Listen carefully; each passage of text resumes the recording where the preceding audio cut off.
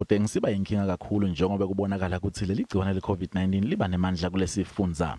Tindzaba letifaka ekhatsi iPitoli esigodzini saseSedibe kanye neJozi ngito lapho khona abantu basuleleka ngebuningi.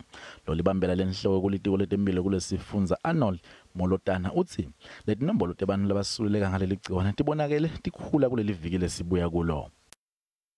291 cases recorded over the 7 days is quite something alarming.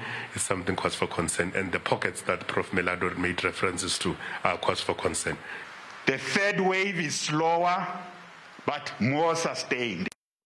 Evidence, it means that we are going to be into the whole of June, we are going to experience, unless something else happens, including more enforcement and compliance.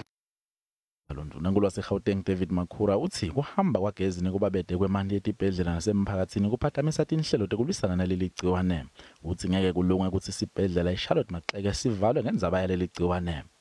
We are extremely concerned about the coincidence of this cold winter. It's much colder. It's worse when there is inadequate supply of power and electricity. Gomela leli gciwane litiko letempilo eGauteng lithi kude umuntu lotojikiswa etindzabeni tekugomela leli gciwane lithi bangu 328,000 bantu lesevele bagomile.